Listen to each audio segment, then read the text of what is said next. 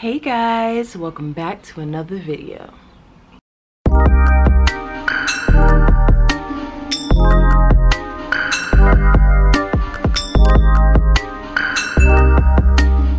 I will be talking today about ways that you can successfully achieve keto, lazy keto, dirty keto. It don't matter what type of keto, you can definitely achieve this even if you don't have enough money. Basically, this guide is for people that are broke.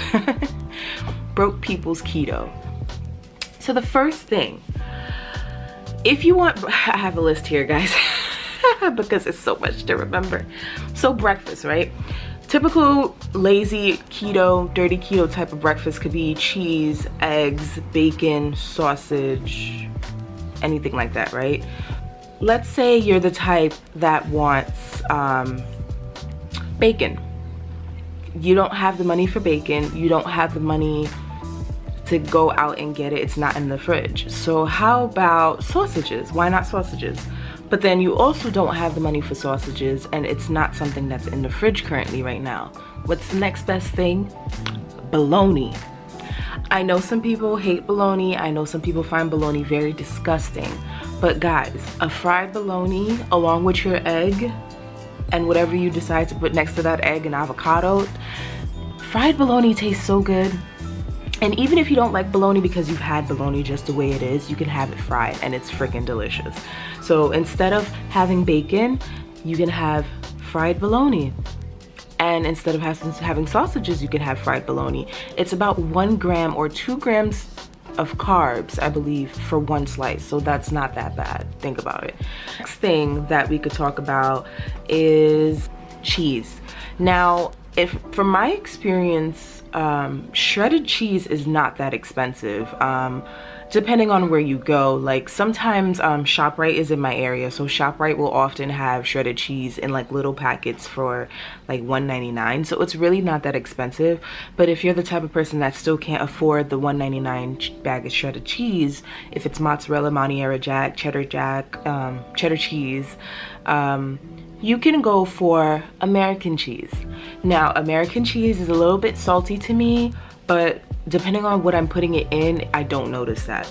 So you can have the American cheese that melts, or you can have the American cheese that don't melt.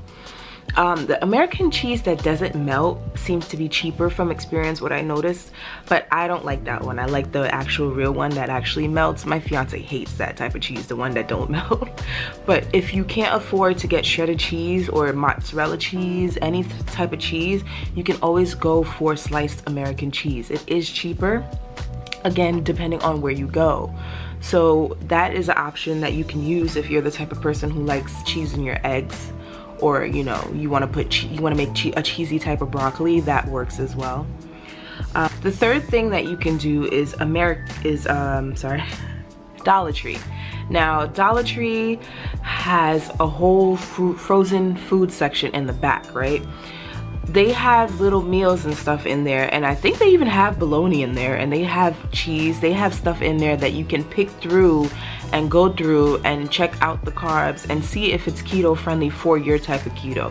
So you don't always necessarily have to run to the supermarket and pay like upwards $20 for 2 to 3 items, when you can go to Dollar Tree and pick a few items and probably a whole week of keto meals for like $20. And I've seen it happen, no lie, I'm not lying to you. I've seen it happen. I've seen people on YouTube do this.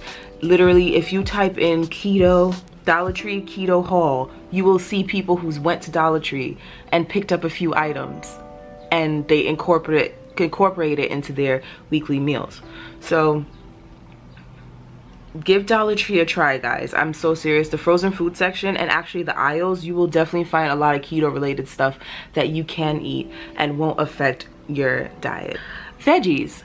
Now, that's number 4. Veggies can be quite expensive depending on where you're getting it at. ShopRite and Walmart, from my experience, can sometimes have small bags of veggies for like $1.99. mostly ShopRite, but you can definitely use those. Get a stack up on a bunch of them if you need to, and you can put them in the freezer and they'll be there for you for any time that you need to have a meal within the night.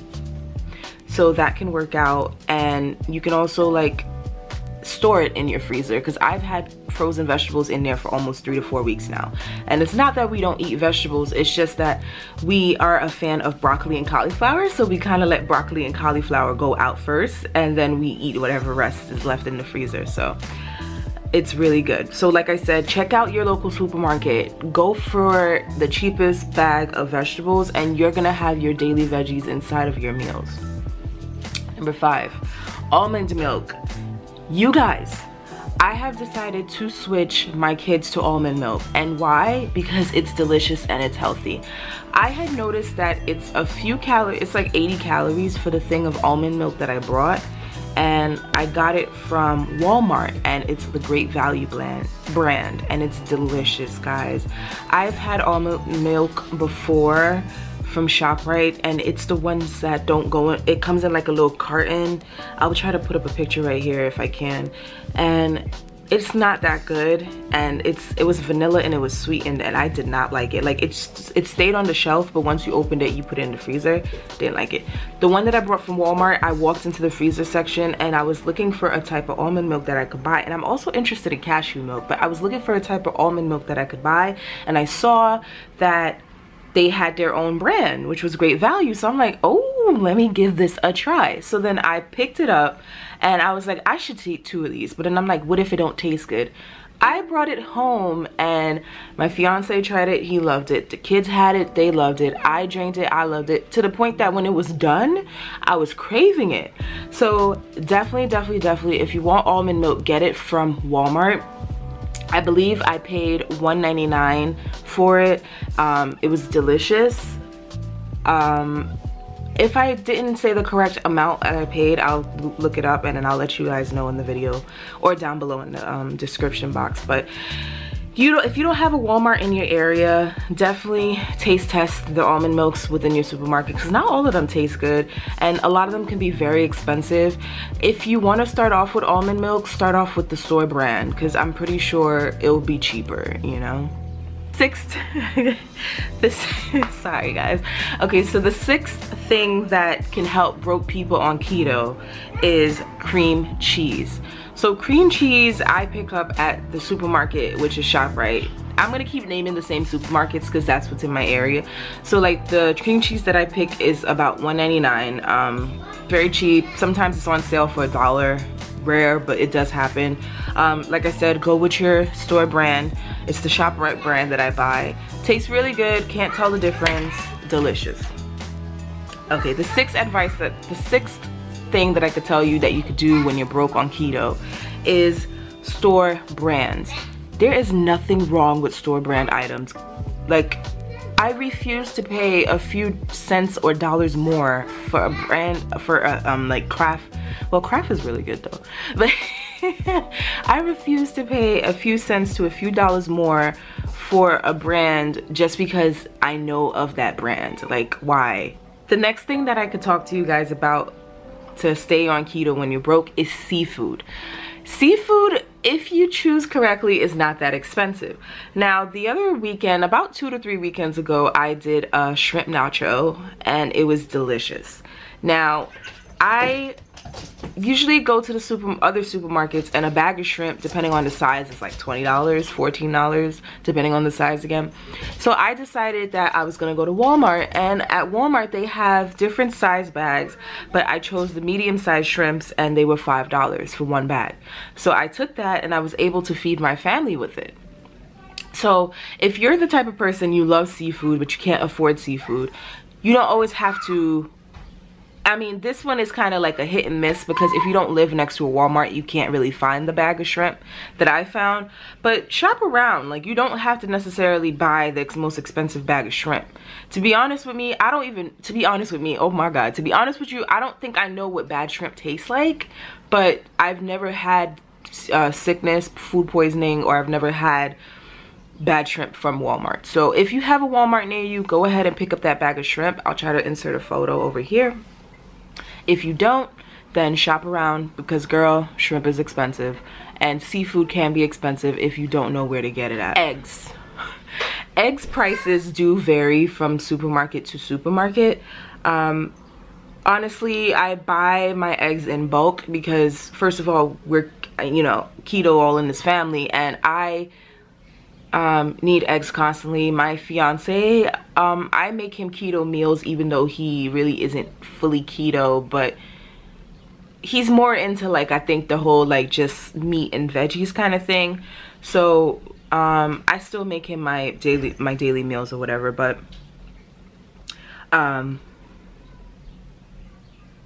damn, I lost my train of thought. Sorry guys. Eggs, yeah, so sometimes if I don't buy my eggs in bulk because I don't have the money for it, and when I mean in bulk, Walmart sells like I think 18 eggs for like $2 something. I'm not sure about the prices, but I would pick up like 3 or 4 of those and we would literally eat that, and they would last us for like a good month, 3 to 4 weeks or something like that. So if I don't have the money for that, I would get 1 carton of eggs, and excuse me, 1 carton of eggs is like probably like $2, no more than $2, 2 something upwards to 3. So if you can't afford eggs, you could do that and get 1 carton, or if you can't afford eggs, you could either get the half a carton I've seen where they have 6 of them in there, and you just make that work. You know, you will always find a way at the end of the day. You know, it's not rocket science. You know, you'll be able to figure out how to maneuver around with keto. So definitely don't give up, guys. If you notice that you're running low on cash and you still want to lose weight, definitely look around, shop around.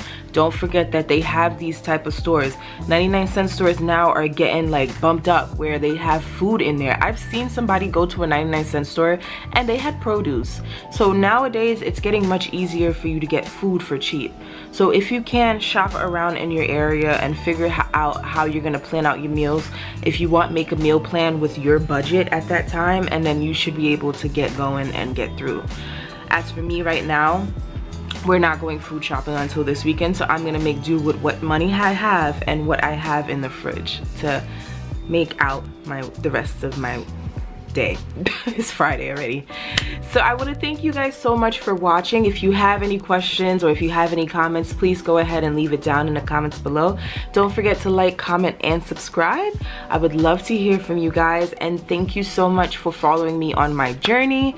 I will have an updated weight loss video on Monday, and yeah, don't forget to stay beautiful, love yourself, and never give up.